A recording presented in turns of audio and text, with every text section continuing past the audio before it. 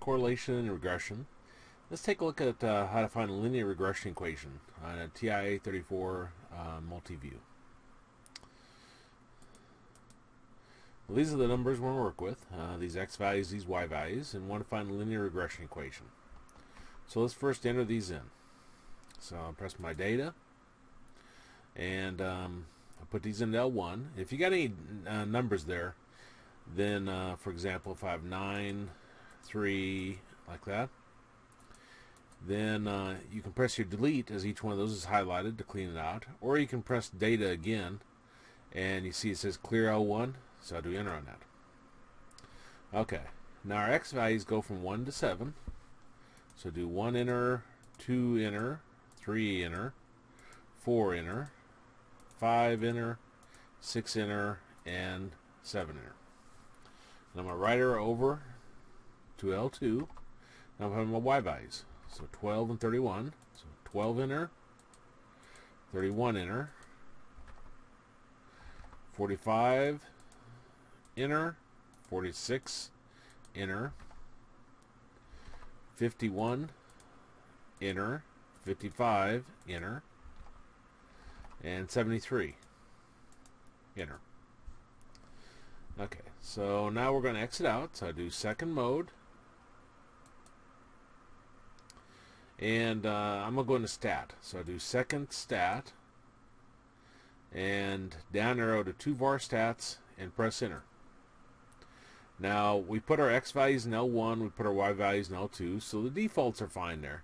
If you put it into another list, then you'd want to use your arrow key to highlight whichever list and press enter on it. Okay, then we'll do calculate. And you might find it easier to do an up arrow to get there faster. But the A and B are what we're looking for. And our regression equation, get my tablet loaded here. Oops.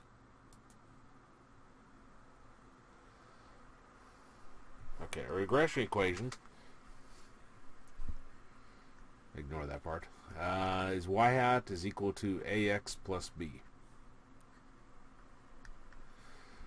Okay, so a was 8 and I'll take it 2 decimal places, 8.46 x plus b, so 10.86. Now I'm being lazy there and only taking the 2 decimal places. Realize that if you're going to do anything else with this, you'd want to take out all the decimal places. At least 5. Because if you round too early on, you'll find that your numbers will get off. Okay, now that's how you find your regression equation. And if we wanted to do some further analysis of this, like predictions and so forth, we could plug x values in here. And the TI-34 MultiView does have a capability for doing that. See, if I do a up arrow or down arrow, probably down arrow would have been faster, but that's okay. You see you got this x prime and y prime. If I choose y prime, for example, and then if I put in 2, then press enter, then we get this. Well, this right here is if I plug 2 in for the x. So you got 8.46 times 2 plus 10.86. And see, that's 2, 1, 9, 16.92, assuming I did my basic math right, plus 10.86. Add those together, I get 8. 9 plus 8 is 17. Carry the 1, not, carry the not. Okay, 27.78. This is 27.79. Notice, since I did my rounding here, by using these figures, I get a slightly different answer than this right here. Again, never a good thing to round in the middle of your problem. Now you don't need to worry about that for the TI-34 MultiView, because if you do the y prime and beginning parentheses, well, it doesn't beginning parentheses, but if you put 2 in, it'll go with original numbers. So this is actually the correct answer. Ours is 100ths off.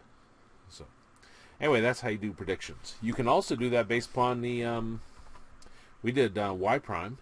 You could also let's see if I remember where it's at. I'm definitely not an expert at the TI-34 MultiView. Second data, and go to stat variables, and this is there after you do 2var stats. These aren't available until you actually do that. Oops, there's x bar or x prime. So let me choose that, and let me put 2 in, and you can leave the closing parentheses off at the very end. The TI-34 MultiView is very forgiving about that, or you can put it on, and then we get this. Okay, well, let's come here. Instead of replacing the x with the 2, when we do the x prime, what we're doing is we're putting 2 in for y. So for this one, this would become 2 is equal to 8.46x plus 10.86. I'm not very good with decimals, but let me try it. 2 minus 10.86 is equal to 8.46x, and subtract those. It gives us 8.86 negative is equal to 8.46x. Now what I came up with was negative 1 point in the 2 decimal places, let's say 0.05.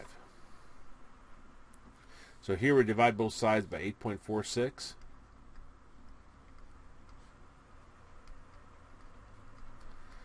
And I'll have to use a calculator for this.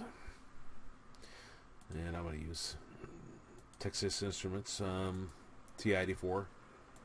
That's what I'm more comfortable with. I wonder why that isn't clearing though.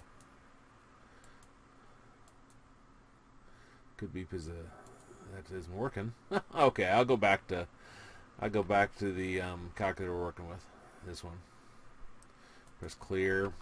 Okay, and I'm going to do negative 8.86 divided by 8.46, and press enter. And notice what we get, negative 1.05. So it does all this calculation for you. So that's kind of cool. So it allows you to do predictions after you get your least squares regression line. So least squares regression equation. In this case, again, this plugs 2 in for the x. This one plugged 2 in for the y. In this video, we took a look at how to take the TI-34 MultiView and find the least squares regression equation, the linear regression equation.